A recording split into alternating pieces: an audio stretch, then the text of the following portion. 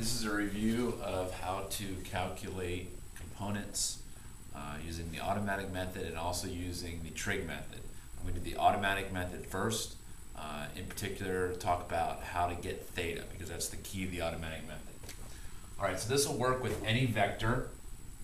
So I'm going to draw, I'm putting it on an XY axis. We'll see why here in a minute. I'm going to draw a vector, and I'm going to say that this is 3 meters per second squared. Acceleration is a vector, and we'll say it's at an angle of 15 degrees. Okay. When you're dealing with vectors, they have an x component or an x part and a y part. And before you do any problem, you have to break down any of the vectors that you're going to use into their components before you do any adding or subtracting. That's why this is important.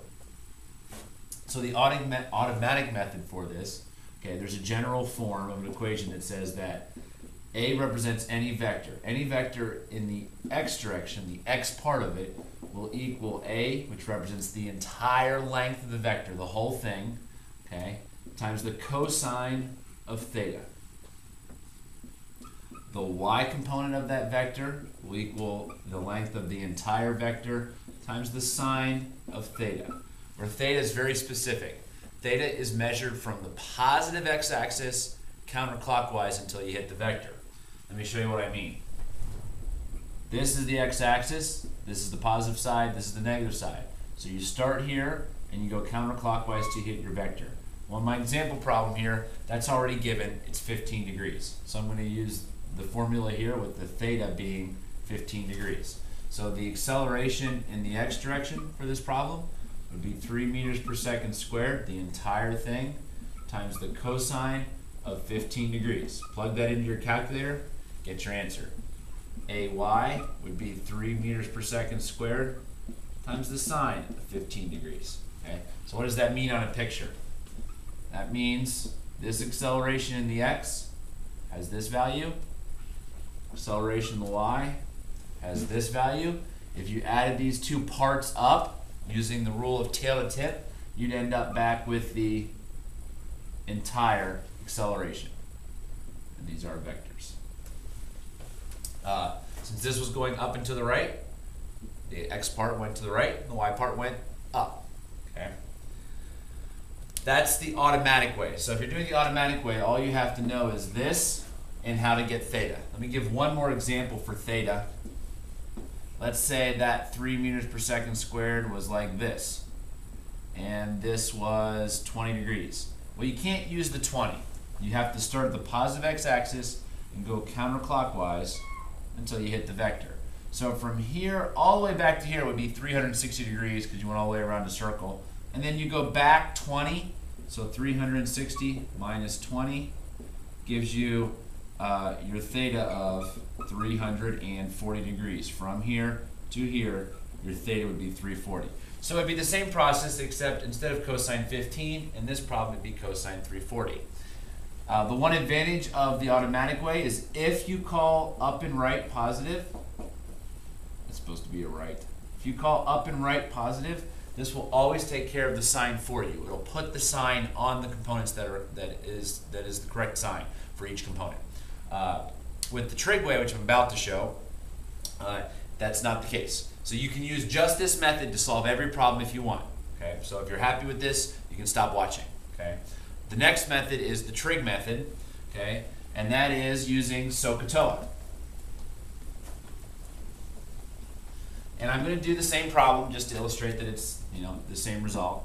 So 3 meters per second squared, put this at 15 degrees. What you do with if you're going to use SOHCAHTOA to solve it, or what I call the trig method, is you're going to draw the x and y components like that, okay? And then I'm going to label this 3, and I'm going to put the 15 here. And you'll notice we ended up with a right triangle, okay? I'm going to redraw that again just for clarity.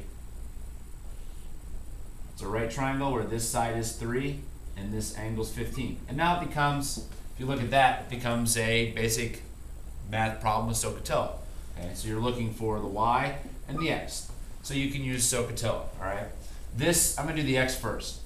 Compared to the 15 degrees, the angle that we know, this is the adjacent side, and this is the hypotenuse. So adjacent and hypotenuse, that's an A and an H. That means you're going to use cosine.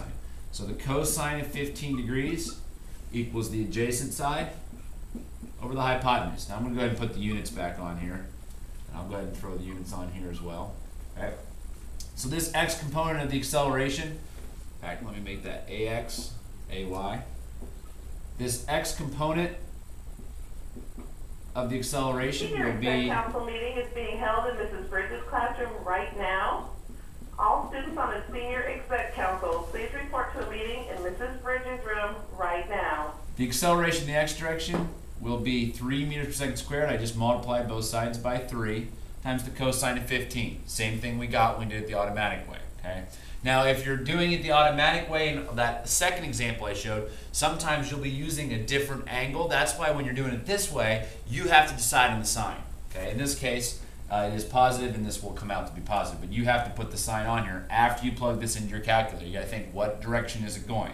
In this case, it's going to the right. So if I call up and right positive, I would leave this as a positive. Okay.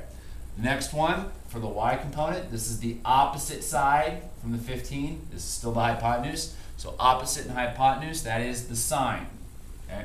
So sine of 15 degrees equals the opposite over the hypotenuse. And you get 3 meters per second squared times the sine of 15 degrees. Okay? That's how you do it. One more brief example. You got to plug that in your calculator. Make sure you're in degree mode. Let's pick one that's at a different angle.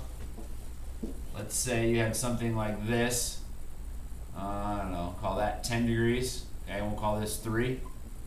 Now this is where, if you're doing it the trig way, you're gonna probably use the 10, or you might use the 80 here. Okay, but all you have to do is draw the right triangle. So if you're going down, this is going down and to the left. Okay, it's going down to the left. You simply draw in the y, draw in the x, and there's your 10 degrees.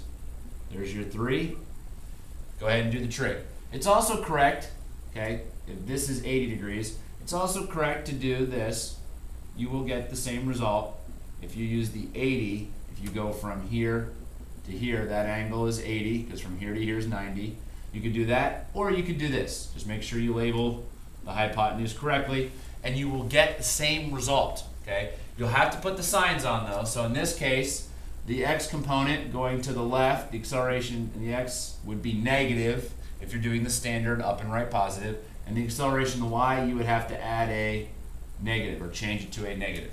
If you do this, either one of these actually, and you don't change the sign, you'll end up getting the problem wrong, because you're going to have to make it so that the sign is correct, because acceleration is a vector.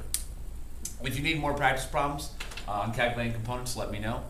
We do use this throughout the semester.